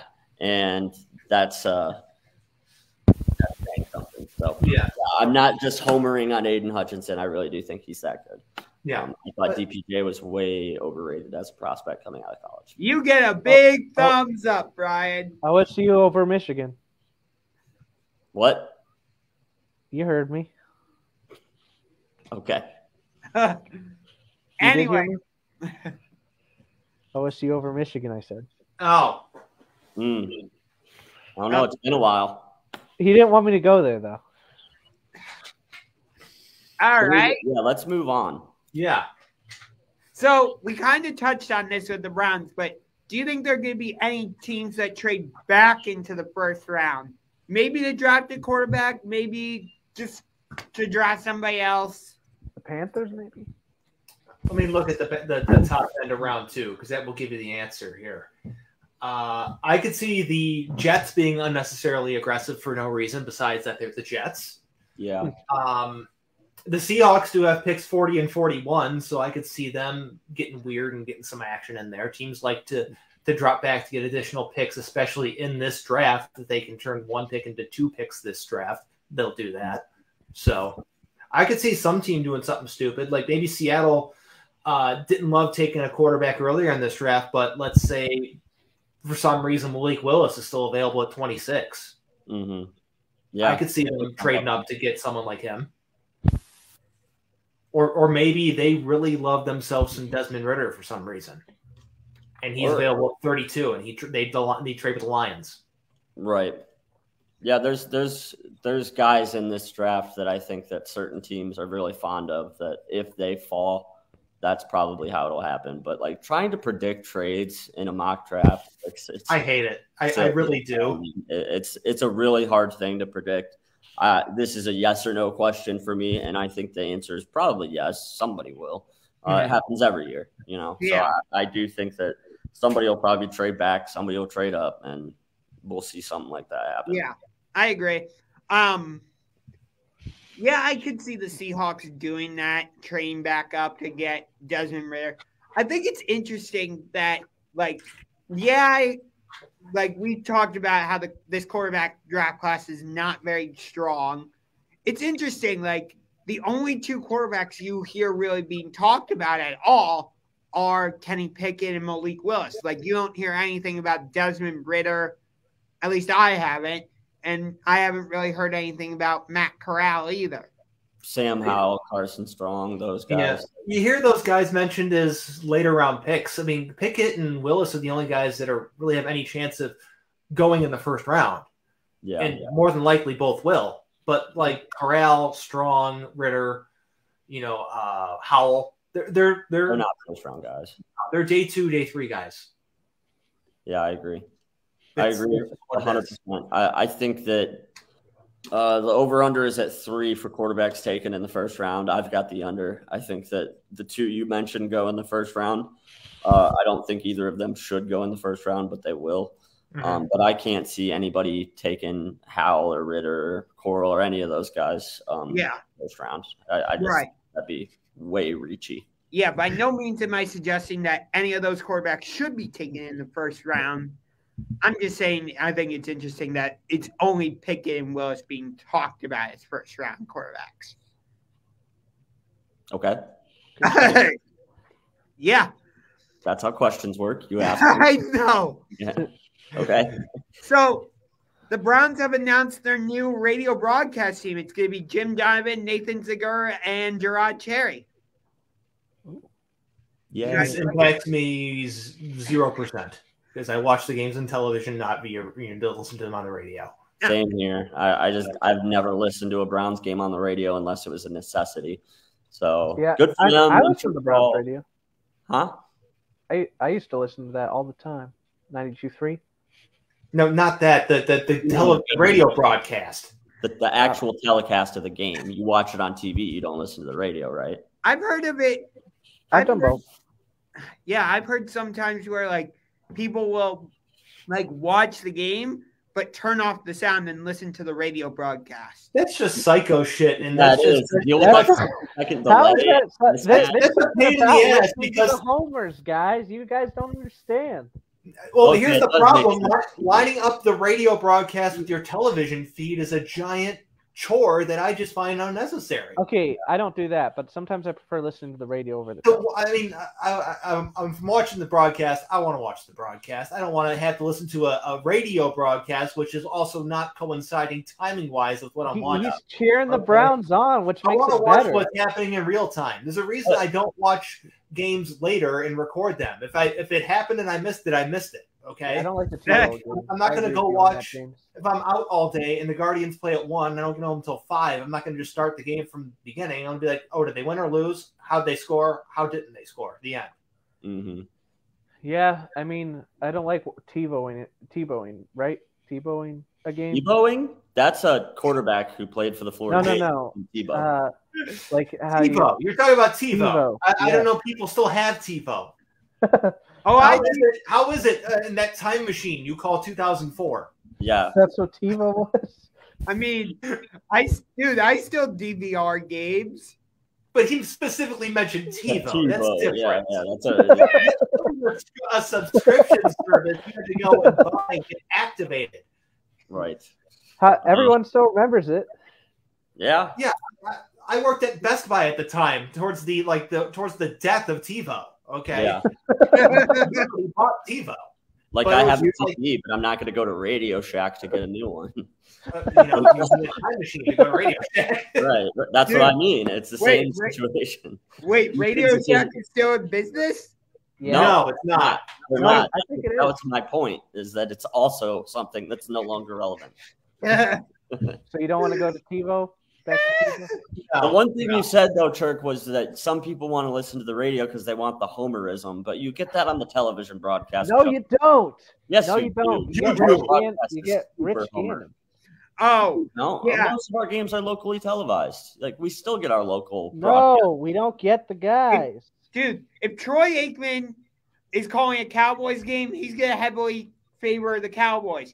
If it's Jim Nantz and Tony Romo calling a Dallas Cowboys game, Romo's going to be all in favor of the Cowboys. That's just what happens. What about TiVo? What about TiVo? Jesus Christ. Anyway, sticking with the Browns. So we kind of touched on this, so I don't know if you want to extend on this, but if you were the Browns GM, so let's say you're Andrew Berry, what would you do in this draft? Defensive end and wide receiver. That's it. Yeah. Defensive tackle at least once. Yeah. How about linebacker? Fill your needs and then the rest go best available. That's what I say.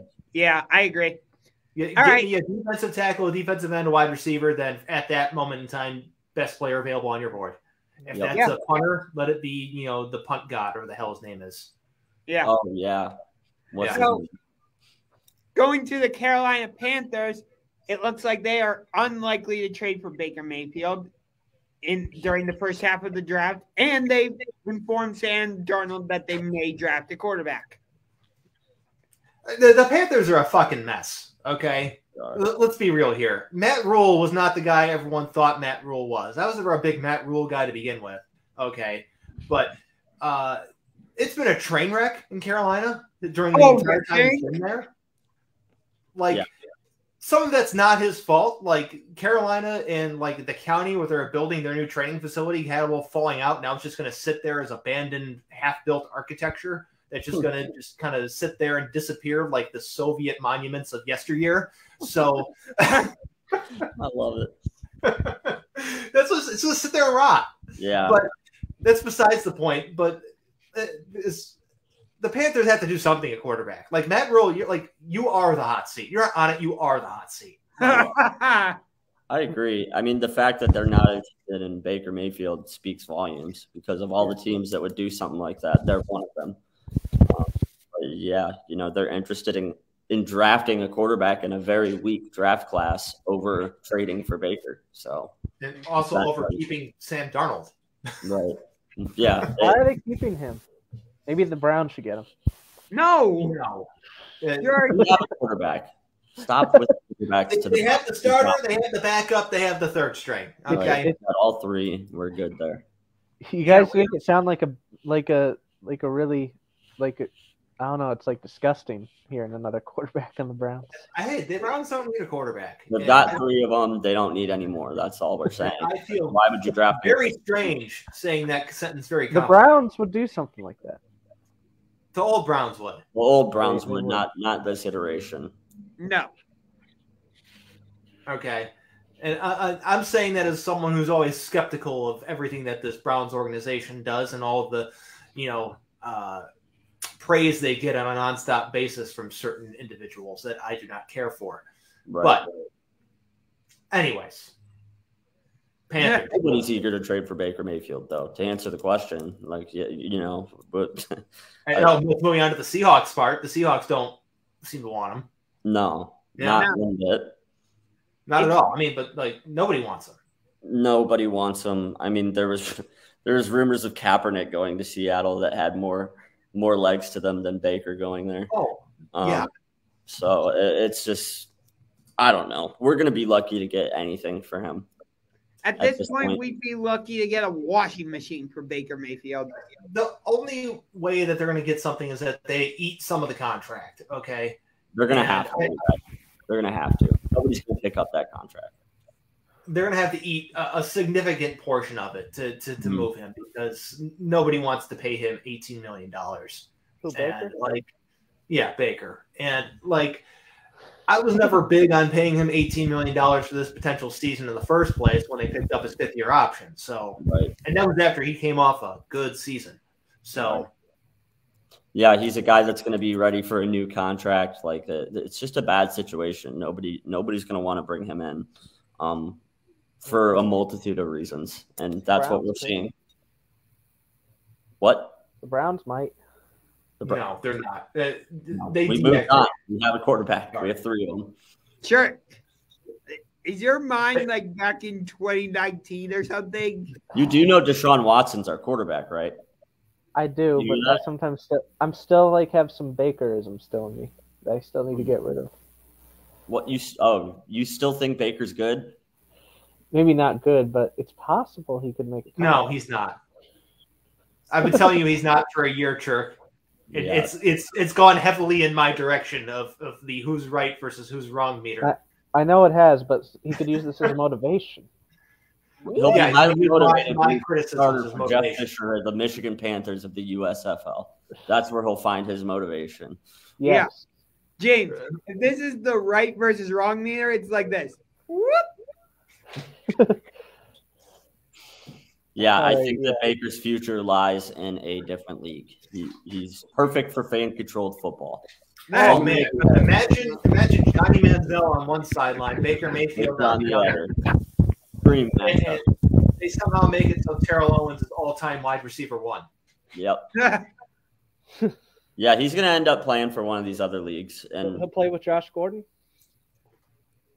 Maybe. I think Josh Gordon's still NFL eligible. He could sign with an NFL team. Right. I think he might too, honestly. Guys are just willing to take chances on people with the build of Josh Gordon. He's just a freak specimen. Yeah. Gordon didn't play at all last year, did he? I think he played for Kansas City. Yeah, he played for Kansas City. I know he was on a roster. I don't remember him playing too much, though, if he did.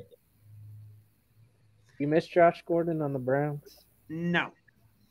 Oh, he played with the Kansas State Chiefs. Yeah, he played seven starts, 12 games. That was a very forgettable 5 catches for 32 yards. That's why I forgot he played for him. 1 touchdown. Damn. He's averaging a whole 7 yards reception. That's amazing. 6.4. 6.4. Even less than 7. Even less. Yeah. That's so bad. That is so bad. Especially for a guy that, quote unquote, to average those numbers is terrible. I mean, he played in fan control football last year. Yeah, him and Johnny Manziel were on the team. You think Baker could do well? And Baker will do great in fan controlled football. He'd be one of the better quarterbacks over there, that's for sure. Yeah, he can go play for the Zappers or for the hell that Josh Gordon played for. Yeah, boys. Was Johnny Manziel even good in that league? No, he sucked. He quit. He sucked in that league. Yeah, he was terrible. He was bad in that league, and he quit in the middle of the game too. He fumbled a snap, and there was a guy coming up to tackle him, and he literally threw his hands up like this and turned and walked away and quit and never played another down for the thing that year. Why does that feel so right for him? And then every start of the new fan-controlled football season, they say Johnny's coming back, and then he just doesn't show up. And then they make up some new injury about why he's not playing. But that's what he's done. He's still they're still marketing him like he's the face of the freaking league. He doesn't play. Well, it's down between him or 51-year-old Terrell Owens. So right, exactly. He's playing? Yeah. Wow. The quarterback play in the USFL has been dreadful. So I'm sure that, like I said, Jeff Fisher, Michigan Panthers, they'd love to have a guy like that. Who does he got to beat out at Michigan or in Michigan? Ray Patterson, who already got benched in his first game in USFL. All right. And then I can't remember the name of their other guy. You think I don't friggin' know. Should T.O. make an NFL comeback? No. Paxton Lynch. Paxton Lynch? You got benched for Paxton Lynch? Oh. I didn't know it was for Paxton. And he was another bust in the NFL, too. Oh, my God. Ugh. I'm looking at this roster. There are a couple names on this roster I recognize. Most notably Marcus Baugh, formerly of The Ohio State University, tight end. Do you miss Davion Smith, who played for the University of Michigan, getting cut by the Pittsburgh iteration of their XFL or USFL team? The Pittsburgh Maulers. He chose pizza instead of salad, and they said, we don't want anybody that's going to choose a pizza over a salad. Get him out of here. Yeah. That was with Windsor's kicked him out of Pittsburgh, so he's looking for a job. Sorry, Davion. Shout out to my guy. Howland High School standout. Shout out. Yeah, that was with the Pittsburgh Maulers. Yeah. What a joke. What a fucking joke. You don't like the team name? Not the team name. I'm saying that whole story is just ridiculous. Yeah. Yeah. The team name sounds corny. Yeah, they're all corny. Yeah. There's only so many good team names available. The Maulers is such a generic one, though. Yeah. Did you look at the rest of that league? They have ridiculous names. The Houston Gamblers. Oh my God. Not the Las Vegas Gamblers. No. The Birmingham Stallions, the Houston Gamblers, the New Orleans Breakers, Tampa Bay Bandits, Michigan Panthers, New Jersey Generals, Philadelphia Stars, and Pittsburgh Maulers. When are we going to get the Denver Goals? When are they going to make an appearance? I like Bandits. I like Bandits is not bad. Bandits an okay name. How you can do some fun stuff with that. The logo for the New Orleans Breakers is just a giant wave. That's what it was back in the day. Yeah. Like the Tulane Green Wave down there in New Orleans. Yes. Yeah. Shout out Tulane Green Wave. I think they would make an appearance in this week's episode. I think Justin Gilbert's playing in that league, the fan-controlled league. I don't know he's done anything regarding getting close to football. Talk about a guy that got drafted too high. My God. Would he join this podcast? I wouldn't have him. There's a better chance of him joining this podcast than there is than him playing another down in the NFL ever again. Yeah. I agree with James on that. Have you heard anything about Justin Gilbert since the Browns cut him? And I thought he got traded to the Steelers. He did. Oh, whatever. He got traded to the Steelers for a 2018 6th-rounder. Okay. Every defensive back we draft, we trade to the Steelers. So I don't know why. That's what we do. We draft DBs. Not T.J. Ward. No, he ended up going to Denver. Yeah. Denver's another spot they always go to, too. Seems like we have a good business relationship with each team. Well, if they're going there, we don't have a good business relationship with them. If they're going to Denver. Or Pittsburgh. I mean, Pittsburgh's our rival. Why do we have a good business relationship with them? We don't. For the longest time, there was this kind of circle of death you could circle on the NFL roster transaction, and it involved the following three teams: the Cleveland Browns, the Detroit Lions, and the Oakland Raiders. Those three teams would trade the same players between them, whether they actually traded them, signed, release, sign, release, sign, release. But if you look at this amount of players that played for those three franchises from like 2002 to 2017, you would stop counting at like 100. Yeah. The Broncos were with the Browns for a while too. Are you talking about that minute in like the mid 2000s where half our defensive line went to Denver because the Broncos hired the old Browns defensive line coach? Yes, that's what happened when they had Courtney Brown and Kennard Lang, Gerard Warren. What was that? They had Gerard Warren. Yeah, Gerard Warren too. Big money. Big waste of money is what he was. You miss him. You do remember him, Brian? Oh yeah, I remember him. Did Warren win a Super Bowl with the Patriots? Because I know he went to the Patriots. I think he might have. I'm not sure. I wouldn't be surprised. And then T.J. Ward too. No, he didn't. He was on 2010, 2011 New England. They did not win the Super Bowl in either of those years. Poor money. What do you guys think about Kyle Hamilton in this draft? I was going to ask about him earlier. He's good. I think a lot of this reminds me of, I don't know if you guys remember this guy. You remember Zbikowski? Tom Zbikowski. Okay. Zbikowski. This feels very Zbikowski-esque. Like, did he have an awesome career at Notre Dame? Yes. Like, does he have the measurables? Yes. But, like, I don't know. Something about it. I just don't think it's as much of a slam dunk at the safety position as people think he is. I'll just say that. Yeah. I think he's another player that teams are probably going to reach to take. I wouldn't be surprised if the Jets take it overall because it's the Jets. I wouldn't be surprised by that either. You don't think the Jets are? It is the Jets. Jets are trying to get the Debo rumor to the Jets. Do you guys think that has any legs? Debo to the Jets? Maybe, but I have no idea. Well, that help they're giving him a Godfather offer, the old offer that you can't refuse. Yeah, they're giving him like $200 million. I don't know. I don't know what the offer is, but the rumor was before the show started. You think he's not going to try? They were sending him a Godfather offer that was too good to refuse. So is he going to try once he gets to the Jets?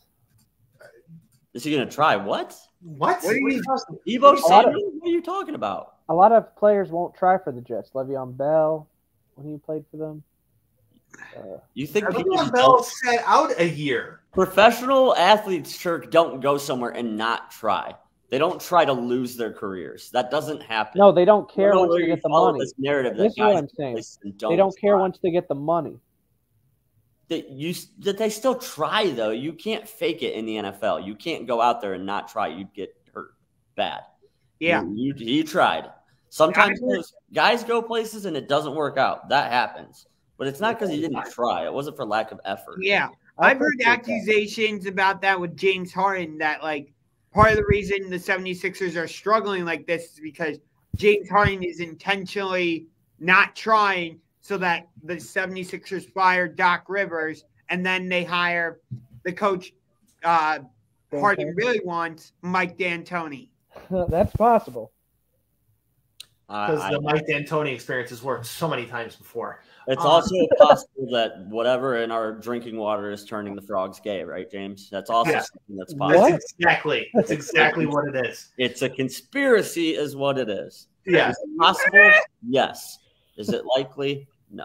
But here's the deal. With Deebo Samuel, let's get back on track here. With Deebo Samuel, He just doesn't want to be a running back anymore. Okay. Yes.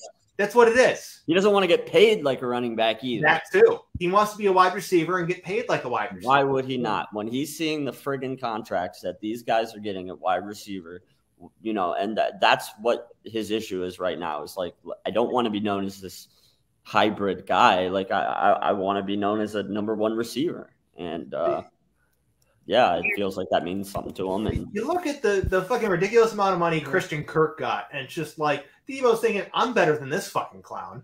Yeah, all right, I should get more money than him, but I'm not going to if I'm playing running back in San Francisco. Right, I got to be a wide receiver, and the occasional run's fine, but I can't be carrying the ball as much as I am. Right. If he's going to run the ball, be used like kind of like OBJ has been used throughout his career. You know what I mean? Like, have some gadget plays, some end arounds, things like that, sure. But you can't rush this guy 10 to 15 times a game and think that his career is going to last. Right. Like, you want to get the most out of this guy, and the way to get the most out of him is use him in his natural position, which is wide receiver. So if the 49ers want to keep him, like, they need to just come to terms with that. Yeah. Here's the problem, though, is like, I think like teams are hesitant to trade for him because they want him to remain that hybrid player. And with him saying, no, I don't want to do that, I want to be strictly a wide receiver, that's why you haven't seen any type of solution in this problem, because Debo is kind of being set in his ways with, no, I don't want to be that hybrid type player. And teams interested are like, no, we want you to be that hybrid player. There's some of that, I think, some of it, but there's there also might be, but like, here's all Debo Samuel has to say. I led the league in yards per reception last year. End of conversation. Like, look at his numbers without his rushes. Just take the rushing game out of it. He still had a great year as a wide receiver. Trust me, I understand that. But I'm saying, like, teams saw what he could do as a hybrid and, like, how effective he was. That's what I'm saying. I don't think teams think that that's sustainable, though. I think that they look at that and say that that's not going to last. Like, you know what I mean? I don't think that I think it's more common that guys are looking to him as a number one receiver than teams are looking at him like, let's bring him in to be this gadget player, because they know that it's not sustainable. Like, and I just don't think that that's part of it, in my opinion. Right. A very important part of the wide receiver position is being able to avoid big hits. Okay, T.Y. Hilton has made a career out of avoiding big hits. Yep. Okay, guess what you're not going to be able to do when you're carrying the ball 59 times? Avoid big hits. That's 59 additional hits you're taking. Yep. Let's just say 50, and he ran out of bounds 9 times. Okay, right. So let's just say 50 hits that he's taking that he has no business taking. Right. As a wide receiver. Yeah, they're not coming from 5'8" cornerbacks and 5'10" defensive backs. They're coming from these big, giant defensive linemen and linebackers and guys that you're not used to getting tackled by as a wide receiver. And it's just a great way to shorten his career. It's a great way to put him on the injured list. Like, I don't know. He's great as a gadget player. He had a great year running the ball and catching the ball, but I think that he's better suited to just go wide receiver in the future. I agree. Yeah. So we have about 5 minutes left in the show. Is LeBron coming back? LeBron's coming back, yes. Yes. Yeah, most likely. You think so? LeBron's coming back, yes. More likely than not. What makes you guys say that? Why wouldn't he? Yeah.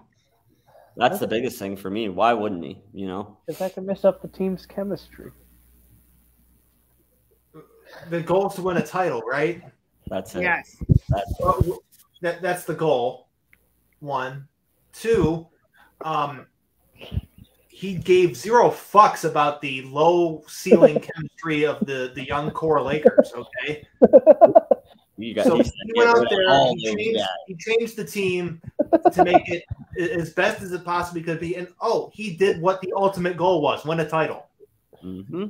But it was in the bubble. Back here, he clears out some of the clowns that don't need to be here.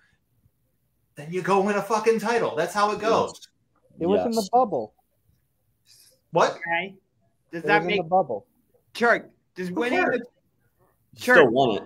Wait a second, Churk. Does winning a title in the bubble make it invalid? Is that what you're saying? No, I don't think it is. I'm just saying like they had more of an advantage. If it was like with crowds, I think it could have been different. What? Bryan agrees with me. I hear what you're saying. It could have been different had it not been in the bubble. I agree with that because it was different circumstances than we're used to, but it's still an NBA Finals champion. I think the Lakers could have still won it, though. I'm not disagreeing with that. Yeah, they were a good team that season. It kind of felt like destiny for the Lakers to win it that year because of what happened with Kobe, rest in peace, earlier in the year. And yeah, that did make a difference. Yeah. Yeah, I mean, I have no problem with that. I mean, is it different than other titles have been in the past? Sure. But I think at the end of the day, that's what he went to LA to accomplish, was to win a ring there, and he's won it. So now it's what's next. You know, LeBron's always been a guy he looks at his career in like these stages, you know, and I think he's coming up on that moment where it's okay, what's the final chapter going to be? And what better way for him to, you know, to carry out the final chapter of his career than in the place that he's the most beloved, and you know he's got $1 billion friggin' home here. You know he's from here, so $1 billion. So obviously he's gonna get his jersey. Did you say billion? It was a joke. It was hyperbole. Yeah. So obviously LeBron's gonna get his jersey retired by the Cavs. Do you think he gets his jersey retired by Miami? Miami, yeah, absolutely. Yeah. Miami, yes. Yeah, not Cavs, Lakers. Yes, Miami, yes. Lakers, no. I agree. I think the problem with the Lakers one is he's worn 2 different numbers. Right. And he's only been there for 3 years. They're not going to retire both his numbers. They're not. That championship's not going to be that memorable. Are you kidding, Churk? Do you remember what was happening in the world at the time? It's almost memorable. Yeah. If anything, it stands out as opposed to the other ones. You know, it's like everybody remembers where they were at in 2020 and what was going on. So right. That legacy of that championship will last longer than a lot of other ones. So yeah. I mean, like when LeBron won won the Cavs their first championship in franchise history, that title carries a ton of weight because in many people's eyes, it broke the 52-year curse. Because it did.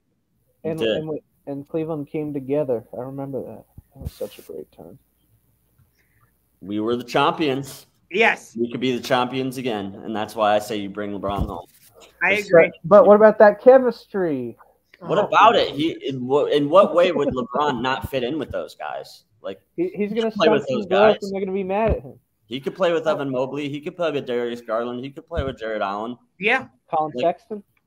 No. Oh, let's get rid of Colin Sexton and Chetty Osman and Isaac Okoro and Lauri Markkanen. How terrible. Wait. Right, I like Okoro. I saw a – let me see if I can pull this up. And what about Kevin Love, too? Do you keep him? Kevin Love stays. Yeah. I saw a hypothetical trade. It was like the Cavs get DeJounte Murray and I think a pick or something, and in exchange the Cavs trade Sexton, Okoro, and a couple other picks. I wouldn't take that. Yeah, I saw this hypothetical trade too. Hold on. I think we should bring back Andre Miller. What? How old is Andre Miller now? He's got to be like 55.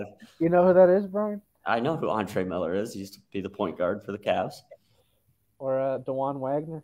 I remember DeJuan Wagner, too. He had a 100-point game in high school. Yeah. Or Ramon Sessions. Remember, what are we doing here? Are we just playing the name game? I think it seems like it. It's a minute to kill. We have a minute to kill, so this is a good time to do final thoughts. Okay, wait. Stanley Cup final predictions. Who cares? The Penguins are dead. Artie's out. We're going to lose in the first round. Columbus Blue Jackets. Columbus isn't going to make the playoffs, so no, they can't. I'm going with the Penguins, of course, because I'm a homer and I love the Penguins, but we stink. We're going to get beat in the first round. I think we're lucky to win 2 games in whatever series we end up matching up in. And for that reason, I don't give a fuck. Fuck the Lightning. Fuck all the rest of them. But I just don't care. Okay. Penguins are no one. That's it. That's my opinion. I agree with you on that one, but I'm still going to make a pick anyway. I am going to say, how about, I like this one, Carolina, St. Louis. Okay. I like the Panthers. If I had to pick a team right now, I think I'd pick the Panthers. Tampa to three-peat is a very possible. God, I hope that doesn't happen. Stamkos had a great year, but we are about to go over on time, and nobody's going to stick around later to listen to hockey talk. So no, that's all I got. The streaming guys are saying we got to go with these glitches. Yeah, we should get going. We're having sorry for the technical difficulties, but we will see you next week to talk more NFL draft, more football, and more just sports in general and whatever other shenanigans come up on the show. Go listen to Guarding the Corner at This Is Believe One podcast. Anywhere podcasts are found. Also, read The Sports Room and follow Unger the Max and Churk Berserk and on Instagram and Facebook. Yes. All links will be in the description of this video. See you guys. And on this podcast. Good show, boys. Talk to you later. All right.